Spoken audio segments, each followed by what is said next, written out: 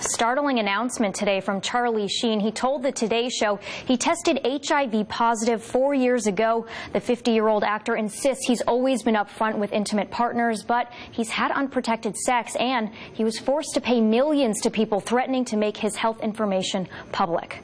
Thanks for staying with us here at 4:30. Sheen's admission generating a fresh conversation about this virus. We do have a guest joining us to talk about HIV, Dr. Jack Ross. He's the Chief of Infectious Diseases for Hartford Hospital. Thanks so much for being here. Thank you for having us here today. So this virus was discovered in the 80s. It's called an epidemic. Where are we, and is it contained in 2015? The epidemic continues worldwide and in the United States. We still have about 47,000 people in the United States who get infected, and unfortunately there were over 2 million new cases in sub-Saharan Africa last year. Wow. All right. Well, Sheen said that he had unprotected sex. He had told his intimate partners again that he had the disease, but a lot of people were pretty stunned by that. In this day and age, is it hard to contract the disease with the medications that are out there?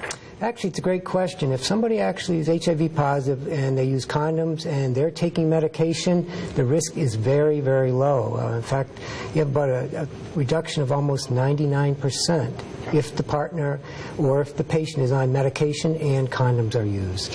Yeah, and that brings to the discussion of, you know, AIDS and HIV used to be viewed as a death sentence, but look at Magic Johnson. He was diagnosed at 32 years old, and he just turned 56. What does that say about the medications that are out there today? The medications we have today are incredibly effective. They're much easier to take than what we had starting in 1996, and essentially you can have a near normal life expectancy if you take your medications today.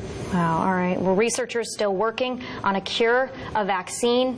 You know, I think a total of, what did we have here? 39 million people have died since this virus was discovered. It's a lot of people. Are we close to a vaccine or a cure? We aren't really close to a cure or a vaccine, but we have very, very effective medicines that are well tolerated. Advice to anyone out there who may be struggling with this disease right now? My advice to them is you can have a life expectancy and a life similar to any of us today. You'll have to take one medicine a day. If you take your medicine, you will do well. All right, a lot of good information from Dr. Jack Ross today with Hartford Hospital. Appreciate you being here. Thank you. All right, Lorenzo. All right, thank you, Jen. Thank you, Dr. Ross.